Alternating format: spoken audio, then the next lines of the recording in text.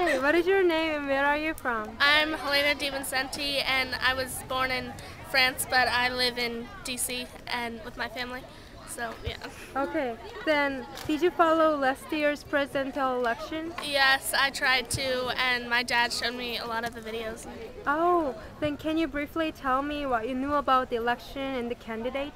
I knew about Obama and John McCain, and well, we were for Obama, and Obama it was almost like an equal draw, like both of them were getting equal, but Obama turned out to win, so it was pretty good.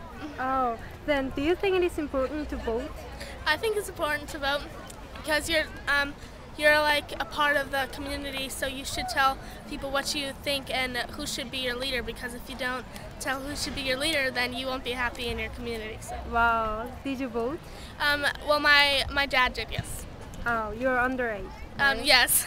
So would you have voted if you were allowed to? I would have voted yes for Obama. Then would you have liked a lower voting age so you could have voted? Yes, I would like to have a lower voting age, maybe 13 or 15. 13? Yeah, Wow. because then we could have a say in our community also, because it's not only about adults. Oh, that's it. Thank you for your Thank you. time.